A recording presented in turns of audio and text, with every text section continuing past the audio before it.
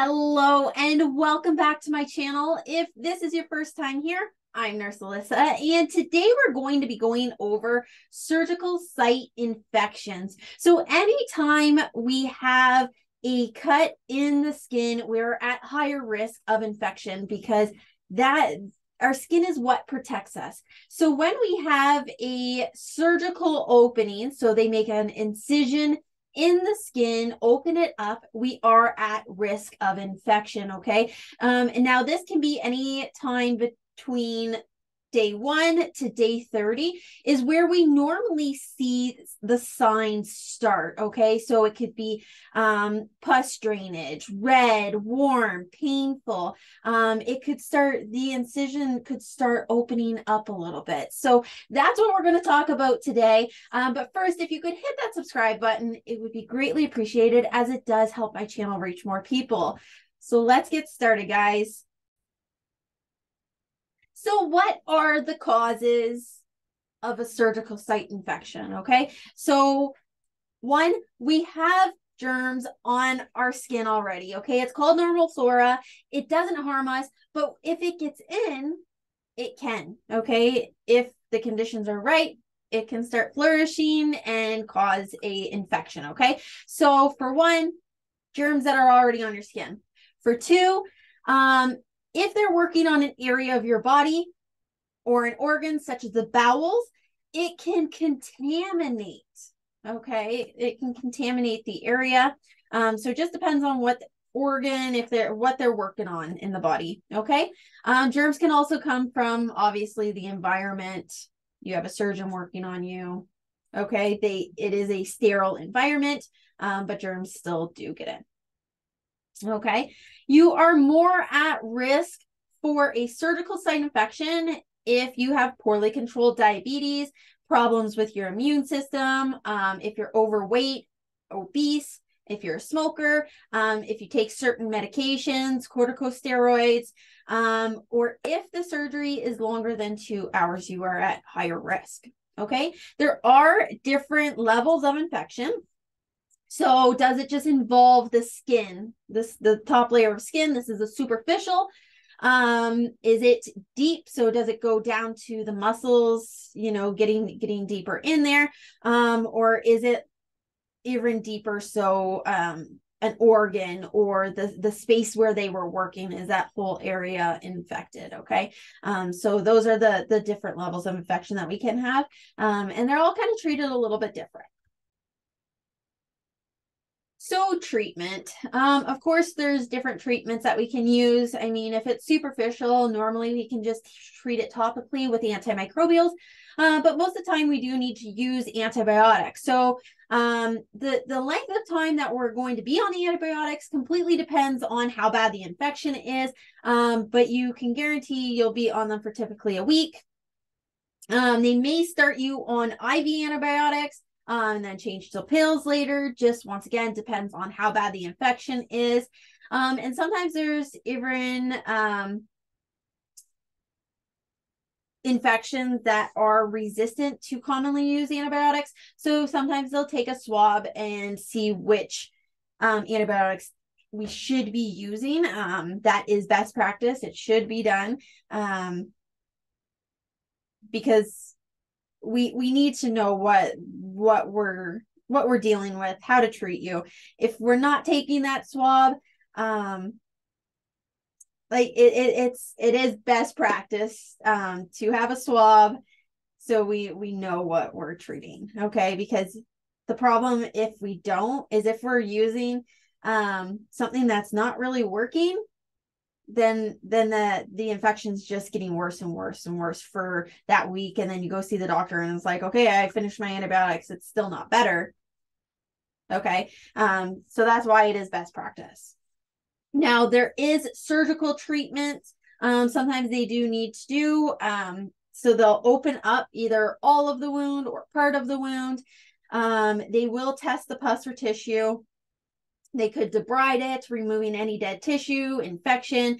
They'll rinse the wound out with salt water, so it's saline, drain the pocket of pus, abscess.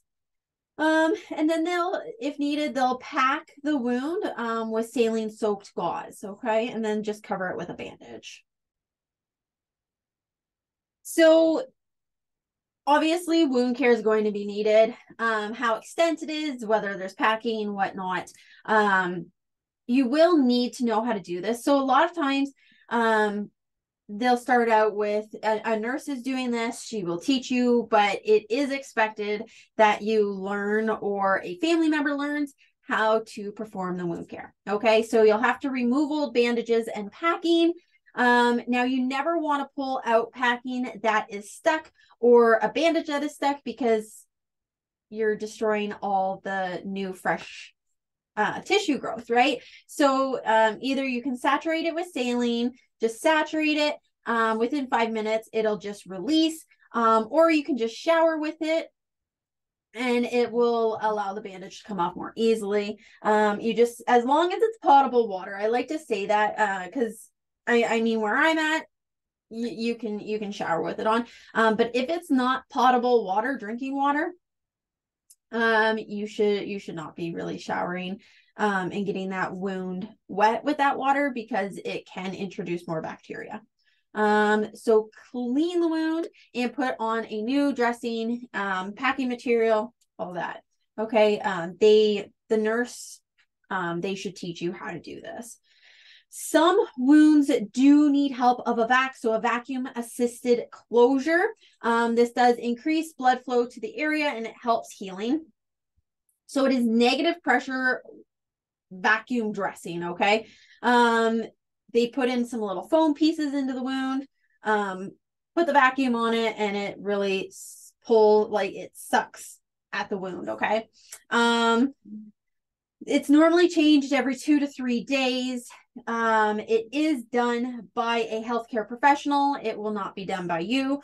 There is complications with that, and it does have to be put on very specific. And then there's problems that can go on with the vac for the closure. So it's not something that we teach. But I just wanted to make you aware of that. Now, if the wound does not close by itself, sometimes a skin graft or muscle flap is needed. Okay.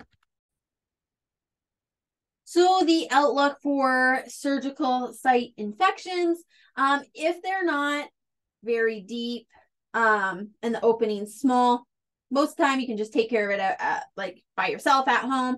Now for the deeper, larger open wounds, you may need to spend a few days in the hospital. And then after that, you'll either go home with follow-up for your surgeon. They may send nurses into the home to help you for the first few times, get you kind of settled, make sure that you know how to change that dressing appropriately. If that's not something that you can do, or a family member, if you don't have family in the area, they may send you to a nursing facility where you can heal and get better with all the help that you need.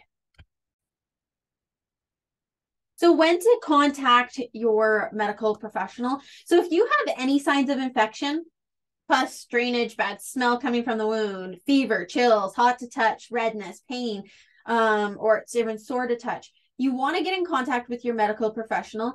Now, most of the times, early warning signs are there. Okay. If it's starting to open up, if it looks different, if it's not progressing and getting better, and it looks like it's like, okay, this wound looks like it's getting worse, but you're kind of sitting there unsure, most of the time that it's a sign of infection. And within a couple of days, you're going to have the following symptoms, right? So just keep a close eye on it, and you should be looking at it every day, unless the doctor has said, okay, leave that bandage on for 7 days, because I have seen this many times. If that's the case, if you're noticing like a wound feels tighter or warmer, it just is, it's kind of going backwards, you need to contact your healthcare professional. Okay. So I hope this video did give you a lot of answers for a surgical site infection, or if you think you have a surgical site infection and you're unsure of what to do. But that's all I have for this video, guys. I hope to catch you in my next one. Bye for now.